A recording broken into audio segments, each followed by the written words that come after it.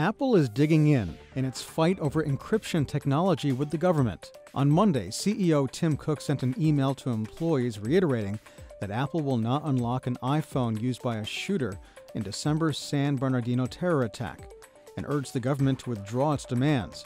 Cook also suggested Apple would take part in a, quote, commission or other panel of experts on intelligence, technology, and civil liberties to discuss the implications for law enforcement, national security, privacy, and personal freedoms. While Cook says Apple has never unlocked an iPhone for law enforcement purposes, it has extracted data from an iPhone before, but only in devices running operating systems prior to iOS 8, which was released in September of 2014. Cook says the complexity of iOS 8, which ran the iPhone used by the San Bernardino shooter, renders the data extraction process obsolete.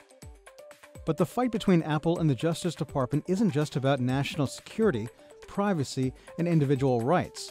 Why the government hasn't been able to retrieve data from the iPhone is also in dispute. Both sides agree the government locked itself out of the phone by incorrectly entering the password too many times. But the FBI says Apple should unlock the phone's iCloud account to gain access to the phone's history. Cook also reiterated designing a passcode workaround program would weaken the security of all iPhones and set a legal precedent that could set the stage for future demands for surveillance and the recording of conversations. FBI Director James Comey disagrees. In a blog post on Sunday, he wrote, "We simply want the chance with a search warrant to try to guess the terrorist's passcode without the phone essentially self-destructing, and without it taking a decade to guess correctly. That's it. Maybe the phone holds the key to finding more terrorists, maybe it doesn't.